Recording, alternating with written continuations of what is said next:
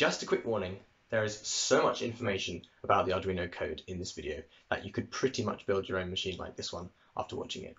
So if you're not that interested, I've made a shorter video on the same machine but without the technical stuff. You can check that out. What the hell, this camera is so clear.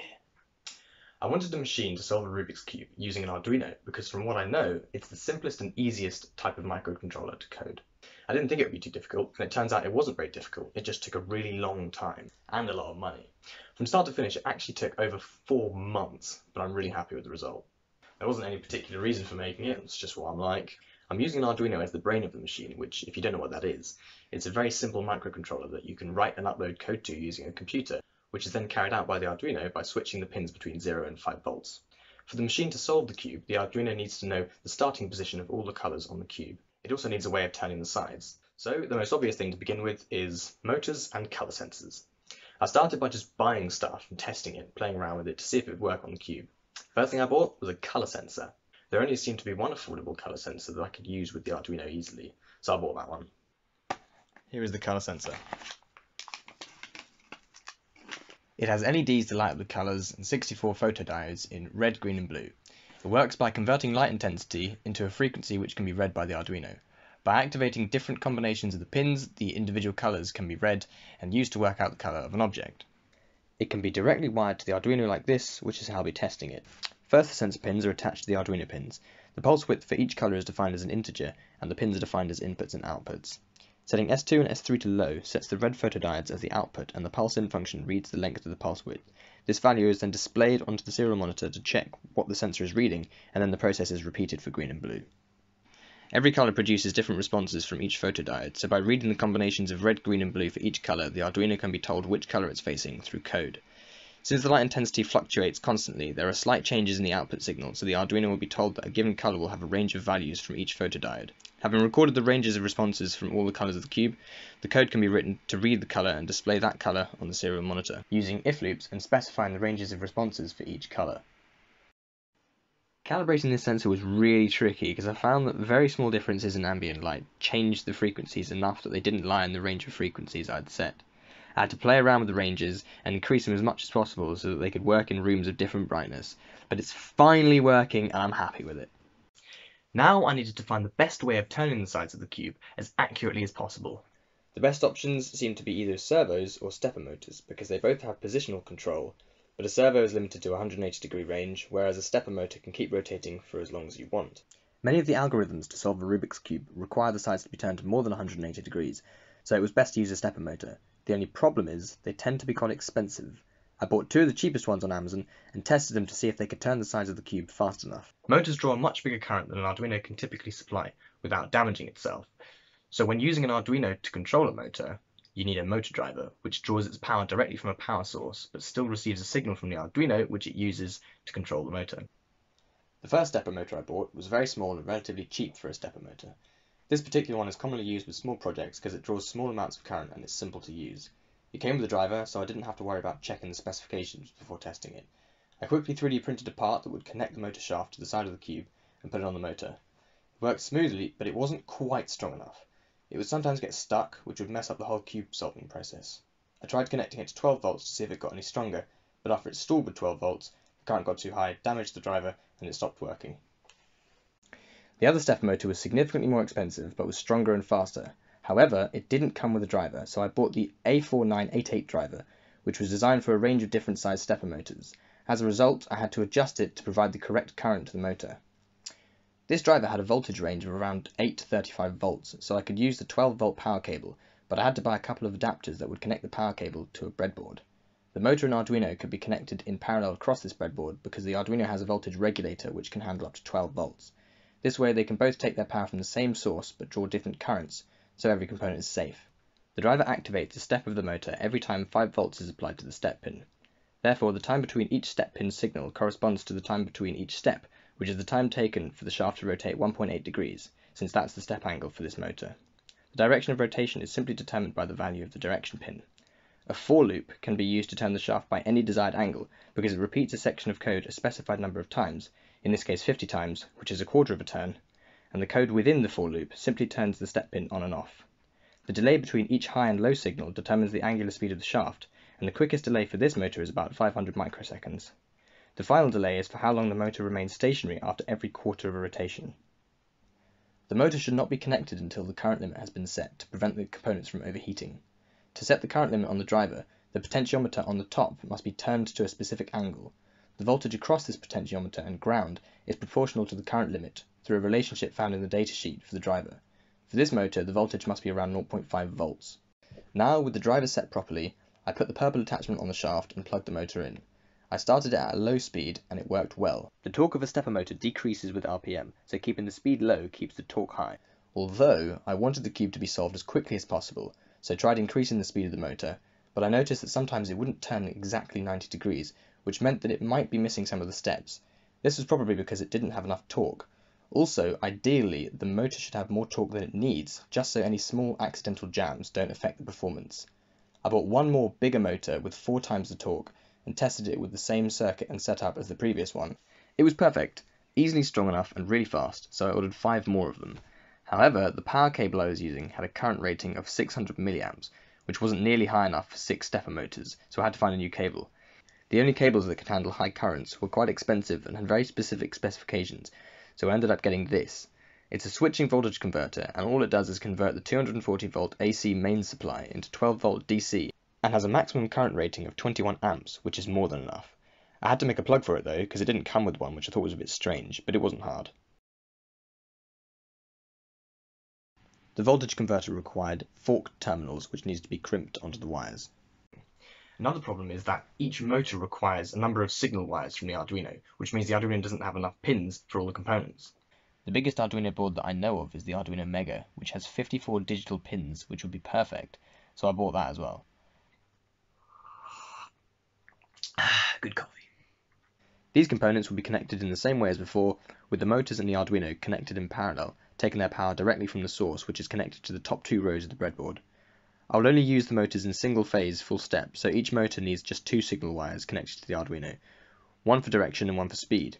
Now that I had the main components that I'd need to build the machine, I began a design for the frame on a software that I was able to use for free through my uni, called Autodesk Inventor, which is so incredibly useful for 3D printing and generally useful to just visualize designs and make sure they fit together. I made all my parts in CAD or took them from GrabCAD. I wanted to start the chassis with a really simple frame that I could add components to bit by bit and write the code alongside it. I did it like this because it would be really difficult to write all the code in one go, and I also wanted to test the code on the actual cube as I wrote it, so the design started with a frame onto which I made attachment for the big stepper motors. To have enough space to insert the cube between all the motor shafts, they would need to move outwards, so I had them mounted on bolts which could be turned by a motor to shift them inwards and outwards. These bolts are connected by gears to spin exactly the same speed and in sync with each other. The voltage converter, breadboards and circuitry could attach to the side of the frame with nuts and bolts. Since I had tested the smallest motor earlier, I decided to use this one to turn the bolts because they were really cheap. These ones needed 4 signal connectors from the Arduino because their drivers aren't sophisticated enough to directly engage each coil inside the motor, so the Arduino does it. In this setup, I'm using this, which is a breadboard power module. It's the exact size to fit on a breadboard and has a 12 volt voltage regulator, so it can be used to directly power the Arduino and 5 volt motors in parallel. Luckily, there is a library in the Arduino software which has been created to easily control this motor called stepper.h. This code just rotates the shaft 1 rotation and then back again. The number of steps required for a full rotation and the pins to which the motor is attached are defined, and then the speed and angle can be written in the loop section. These are added to the wiring diagram like this, wired in parallel with the Arduino after the 5 volt power module. Now at this point, I hadn't actually included the colour sensor in the design, because I wanted to test the motors on their own first, and I was going to temporarily use buttons to input the colours. But I realised that because the colour sensor was so sensitive to changes in light intensity, it would be helpful to have these buttons on the machine anyway, in case the colour sensor didn't work, like if it was too dark or something like that. The buttons can be easily wired up to the Arduino with pull-up resistors, which basically round the binary value that the Arduino reads to high or low, preventing it from picking up ambient signals and accidentally reading a high value without the button being pressed. Thanks to my Aaron from Swansea who told me about that, because I had absolutely no idea what was going on. When using the built-in pull-up resistors, there's no need for any resistors connected in series with the buttons on the breadboard, and this internal resistor is pulled up to 5 volts, so the button must be connected to ground.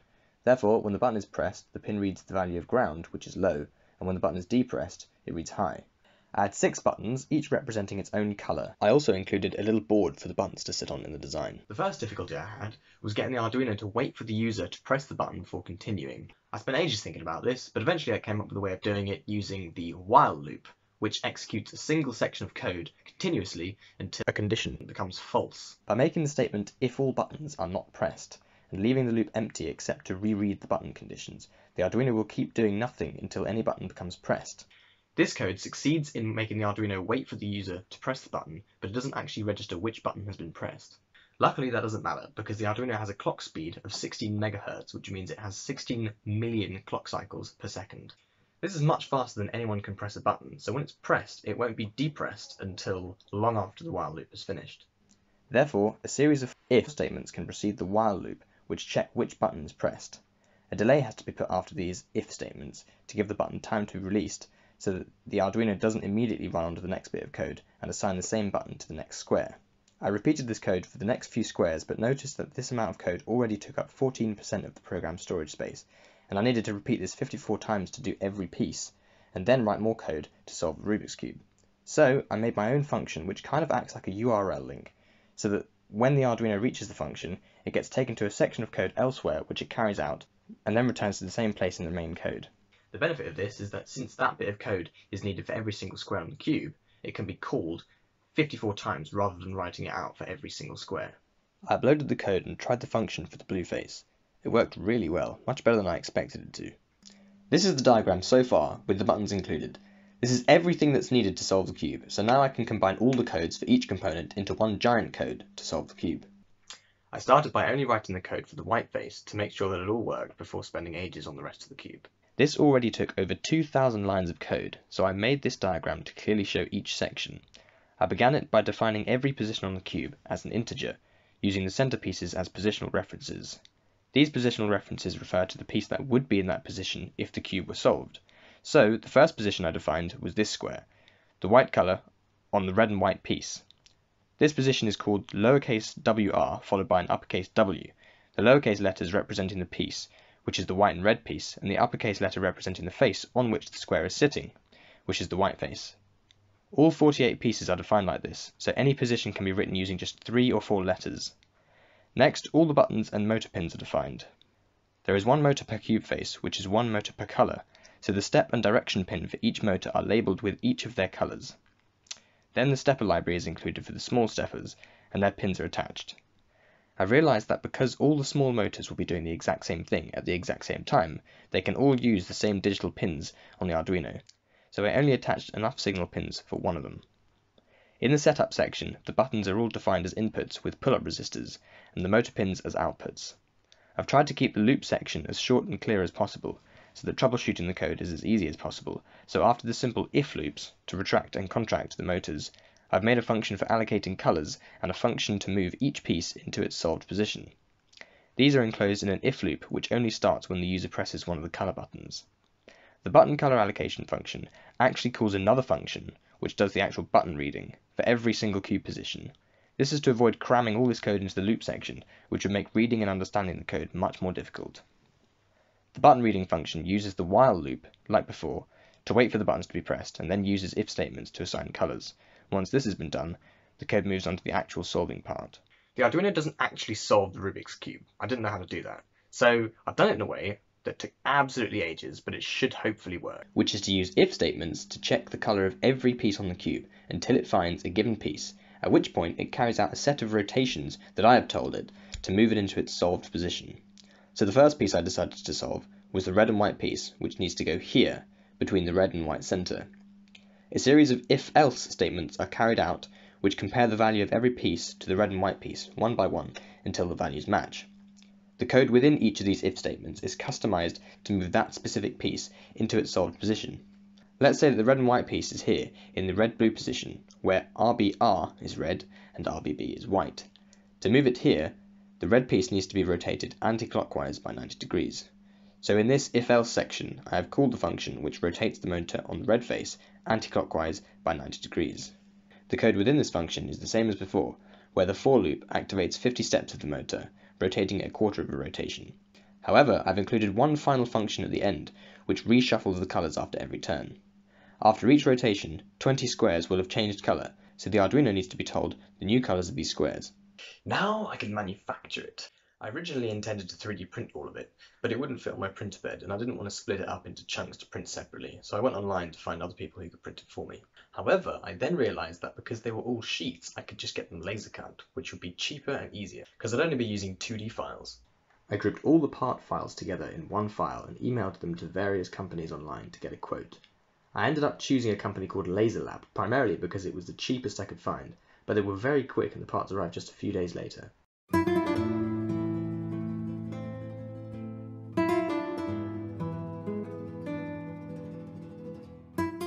I needed to print some of the complex parts with supports that can easily be removed afterwards.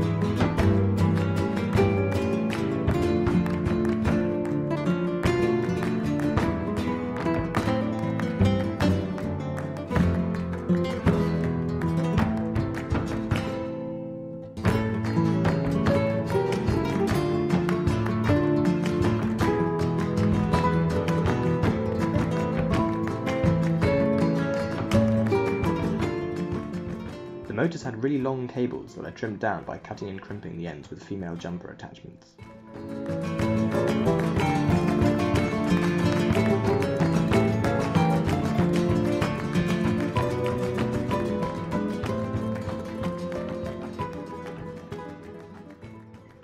And now to test it.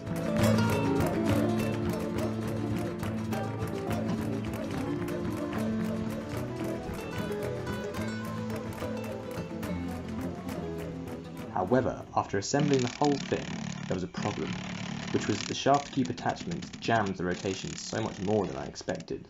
And by this point I'd been working on this for a couple of months and just wanted it to work, so I decided to make attachments with two parts, where a piece is glued onto the actual cube and enables the motor shafts to easily lock on without jamming it. Nice. After days and days of troubleshooting the code, I tested it again, and here it is.